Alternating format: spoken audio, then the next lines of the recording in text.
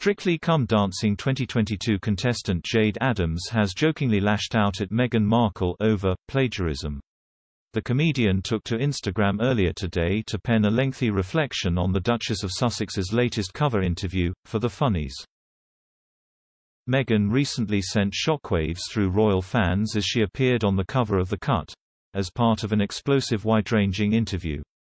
In the cover picture, the Duchess can be seen wearing a black turtleneck jumper and green earrings as she gazes directly into the camera. In her latest Instagram post, Jayde pointed out the similarities between Meghan's picture and a photo of herself posing in a similarly serious manner wearing a black jumper. Sharing a collage of both pictures side by side, Jayde began, "At this point I think it's the whole of LA. If you are new to my social media, basically I have pretty conclusive evidence that the whole of show business is copying me. In 2020 I released Serious Black Jumper on Amazon Prime. I have no idea the number of people who watched it cause they keep that on the down low, but 156 million people have watched a clip from it." She continued, "Let's not get political under here about your feelings for someone you've not met, but let's definitely smell a plagiarizing rat here. For the proof you desire that the entirety of show business is on the plage, go to sick." To ensure her post did not make headlines for the wrong reasons, Jayde included a warning in a tweet sent hours later. She explained that the Instagram post had been made with satirical intentions as she stated that life is funny. Jayde wrote, "Disclaimer. For the journos.